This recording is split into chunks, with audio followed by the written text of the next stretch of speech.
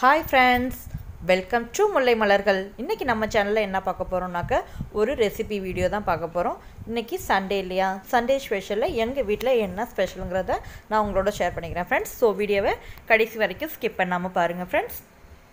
இன்றைக்கி எங்கள் வீட்டில் வந்து நாட்டுக்கோழி ஸ்பெஷல், அது நாட்டுக்கோழிலேயே கருங்கோழி தான் இன்றைக்கி எங்கள் வீட்டில் சமைக்க போகிறோம்.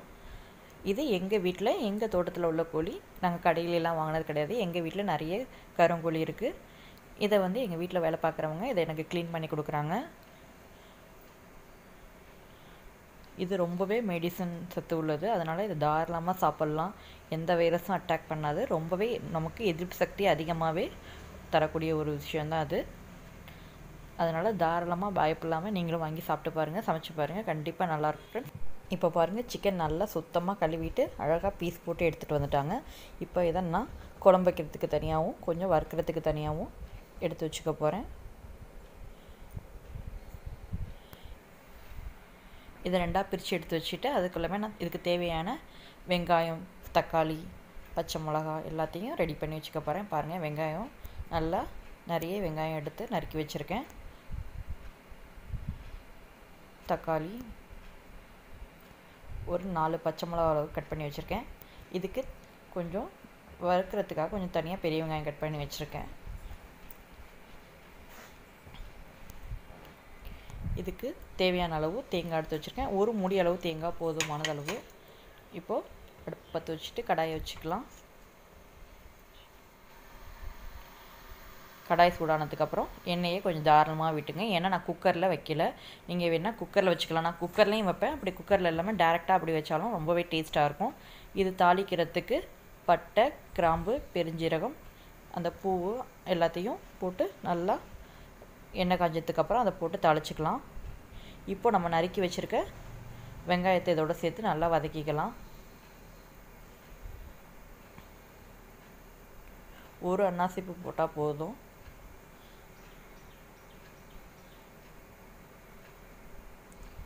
இப்போ இதை நல்லா நம்ம வதக்கிக்கலாம். எண்ணெயை கொஞ்சம் தாராளமாக விட்டு வதக்கலாம். ஏன்னா நான் குக்கரில் வைக்காமல் டைரெக்டாகவே வைக்க போகிறேன். கருங்கோழி கொஞ்சம் சாஃப்டாகவே இருக்கும், அவ்வளோ ஹார்டாக இருக்காது.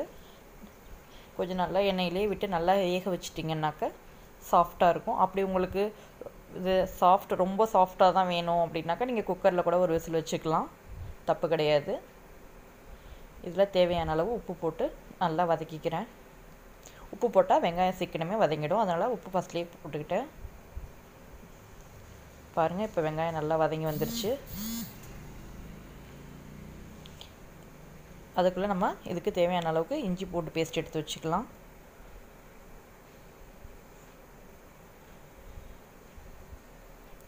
வெங்காயம் வதங்கிடுச்சு. இப்போ நம்ம இதோட பச்சை மிளகாயும் சேர்த்து நல்லா வதக்கிக்கலாம்.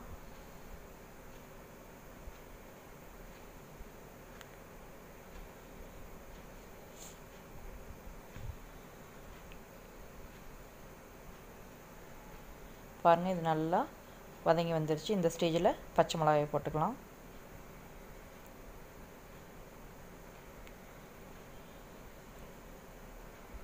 பச்சை மிளகா நல்லா வதங்கட்டும். கொரோனா வைரஸ்னால எனக்கு 2 பொருள் கிடைக்கவே இல்லை ஃப்ரெண்ட்ஸ். கருவேப்பிலை கிடைக்கல, அதனால் இதில் நான் கருவேப்பிலை சேர்க்கல. உங்கள்கிட்ட இருந்துச்சுன்னா கருவேப்பிலை சேர்த்துக்கலாம். எனக்கு இன்னொரு பொருள் என்ன கிடைக்கலன்னா கசகசா கிடைக்கல. இதில் நம்ம தேங்காய் அரைக்கும் போது கொஞ்சோண்டு கசகசா ஊற வச்சு அதையும் சேர்த்து அரைச்சிக்கிட்டிங்கன்னா இன்னுமே டேஸ்ட்டாக இருக்கும்.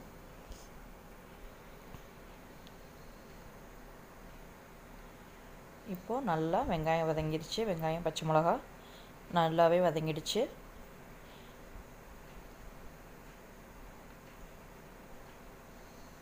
இந்த ஸ்டேஜில் நம்ம நறுக்கி வச்சுருக்க தக்காளியை இதோட சேர்த்துக்கலாம். தக்காளியை தாராளமாக சேர்த்துக்குங்க. சிக்கனுக்கு தக்காளி நல்லா தாராளமாக சேர்த்துக்கலாம்.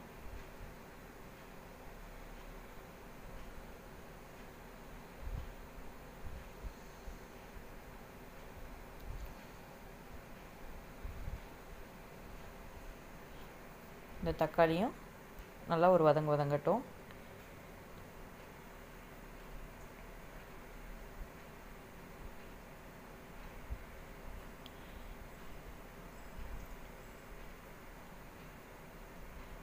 பாருங்கள், தக்காளியும் நல்லா வதங்கி வந்துடுச்சு.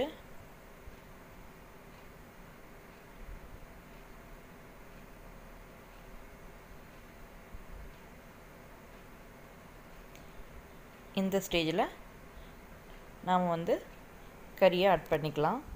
வெங்காயம் தக்காளியெல்லாம் நல்லா வதங்கி வந்துடுச்சு பாருங்கள். இப்போது நம்ம இந்த சிக்கனை இதோட ஆட் பண்ணிக்கலாம். கருங்கோழி சிக்கன் வந்து இப்படி கருப்பாக தான் இருக்கும், அதனால் பயப்படாதீங்க. இது வந்து ரொம்ப ரொம்ப ஒரு மெடிசன் சத்து உள்ளது, அதனால் தாராளமாக இதை சமைச்சு சாப்பிட்லாம். உடம்புக்கு ரொம்பவே நல்லது, இம்யூனிட்டி பவரும் அதிகமாகும். அதனால் கண்டிப்பாக நீங்களும் ஒரு டைம் வாங்கி ட்ரை பண்ணி பாருங்கள். ரொம்பவே டேஸ்ட் அதிகமாக இருக்கும். நார்மலாக சாப்பிட்ற கோழிக்கும் கருங்கோழிக்கும் டேஸ்ட் டிஃப்ரென்ஸ் ரொம்பவே உங்களுக்கு நார்மலாகவே தெரியும். கண்டிப்பாக நீங்களே ட்ரை பண்ணி பார்த்துட்டு எனக்கு கமெண்ட்டில் சொல்லுங்கள்.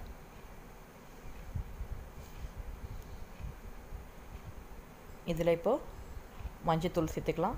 மஞ்சத்தூள் நம்ம நார்மலாகவே ஒரு ஸ்பூன் சேர்த்துக்கிறோன்னாக்கா இதில் நான் எக்ஸ்ட்ராவே ஒரு ஸ்பூன் சேர்த்துருக்கேன். ஏன்னா இப்போ எதிர்ப்பு சக்தி என்னென்ன உள்ள பொருள் இருக்கோ அதெல்லாம் நம்ம அதிகமாகவே ஆட் பண்ணிக்கணும். அதனால நான் கொஞ்சம் மஞ்சத்தூள் எக்ஸ்ட்ராவே சேர்த்துருக்கேன். மஞ்சத்தூள், இஞ்சி, பூண்டு இதெல்லாமே எக்ஸஸாக சேர்த்துருக்கேன்.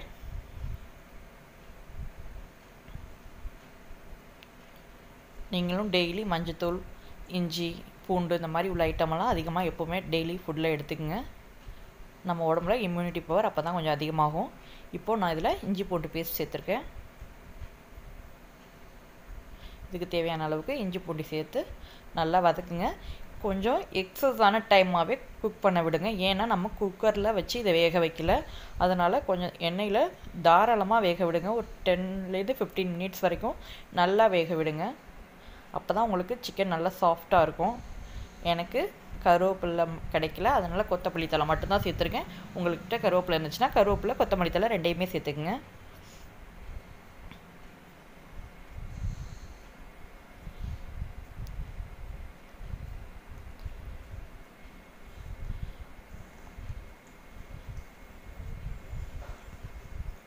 பாருங்கள், இது நல்லா குக் ஆகிடுச்சு. ஒரு கிரேவி கன்சிஸ்டன்சியில் இருக்குது பாருங்கள். இப்போது இதோட மசாலா நம்ம சேர்த்துக்கலாம்.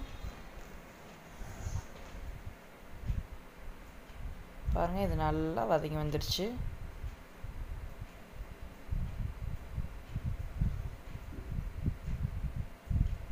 அடுத்து நம்ம அதுக்கு தேங்காய் அரைச்சி வச்சிடலாம்.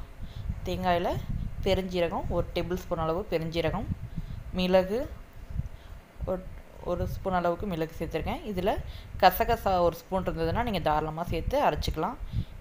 இப்போது இந்த வதங்குது பார்த்திங்களா சிக்கன், இது ஒரு 15 மினிட்ஸ் நல்லா வதங்கிடுச்சு. இப்போ இதில் ஒரு 2.5 ஸ்பூன் அளவுக்கு குழம்பு மிளகாய் தூள் சேர்த்துருக்கேன்.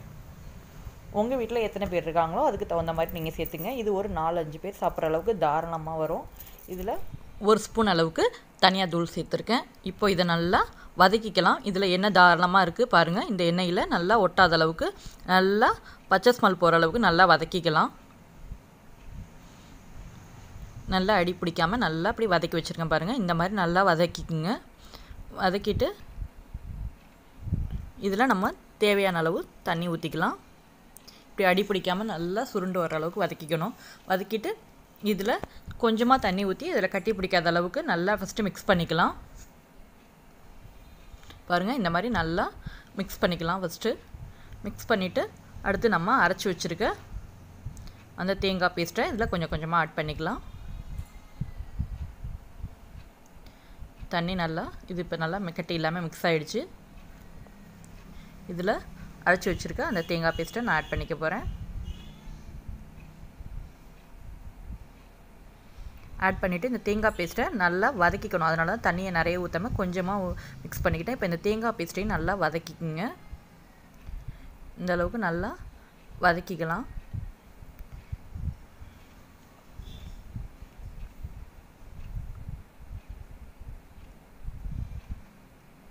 நல்லா வதங்கிடுச்சு. இப்போது இதில் நமக்கு தேவையான அளவுக்கு தண்ணி ஊற்றி நல்லா கொதிக்க விடலாம்.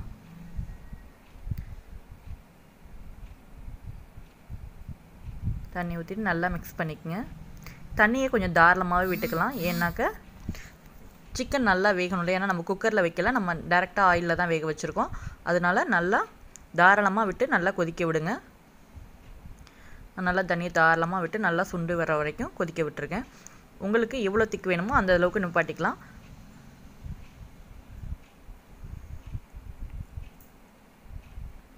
நான் ஒரு 5 பேர் சாப்பிட்ற அளவுக்கு அந்த அளவுக்கு தான் வச்சுருக்கேன். பாருங்கள், இது நல்லா கொதிச்சு வரட்டும். இது ஒரு 10 மினிட்ஸாவது நல்லா கொதிக்கட்டும். பாருங்கள் நல்லா கொதிச்சு வந்துருச்சு. இப்போ இதுலேருந்து வர்ற ஆவியை ஸ்மெல் பார்த்தீங்கன்னா அவ்வளோ அப்படியே நாக்கில் எச்சி ஊறுற அளவுக்கு அவ்வளோ சூப்பராக இருக்குது. இப்போவே சாப்பிடுன்ற அளவுக்கு அவ்வளோ ஆசையாக இருந்தது. நல்லா கொதிக்கும் போதே பயங்கரமான ஒரு ஸ்மெல் வந்தது.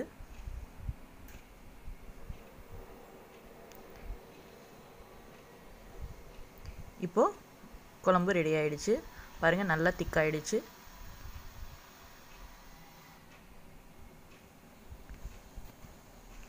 இந்த ஸ்டேஜில் நான் கொத்தமல்லியை மேலே தூவிட்டு நல்லா ஒரு மிக்ஸ் பண்ணிவிட்டு அடுப்பு ஆஃப் பண்ணிக்க போகிறேன்.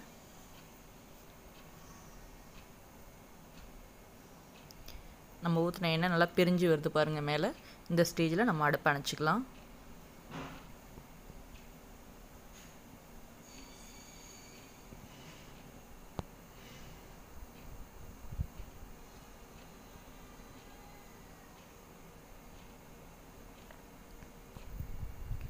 இப்போது அடுப்பு அணைச்சாச்சு. ஓகே ஃப்ரெண்ட்ஸ், இந்த வீடியோ உங்களுக்கு பிடிச்சிருந்துச்சுன்னா வீடியோவை லைக் பண்ணுங்கள், முல்லை மலர்கள் சேனலை சப்ஸ்கிரைப் பண்ணுங்கள், பக்கத்தில் உள்ள பெல் சிம்பிளை கிளிக் பண்ணுங்கள் friends. Thank you friends, thanks for வாட்சிங். என் பையன் ரொம்பவே லைக் பண்ணி சாப்பிட்டான். அவன் தான் சிக்கன் சாப்பிட்ணுன்னு ஆசைப்பட்டான். அதனால தான் உடனே எங்கள் தோப்பில் உள்ள கோழியை கொடுத்து சாப்பிட சொன்னோம். அவன் ரொம்ப நல்லா இருக்குமான்னு சொல்லி ரொம்ப தேங்க்ஸ்மான்னு அவ்வளோ சந்தோஷப்பட்டு சாப்பிட்டது ஃப்ரெண்ட்ஸ். கண்டிப்பாக நீங்களும் ட்ரை பண்ணி பாருங்கள்.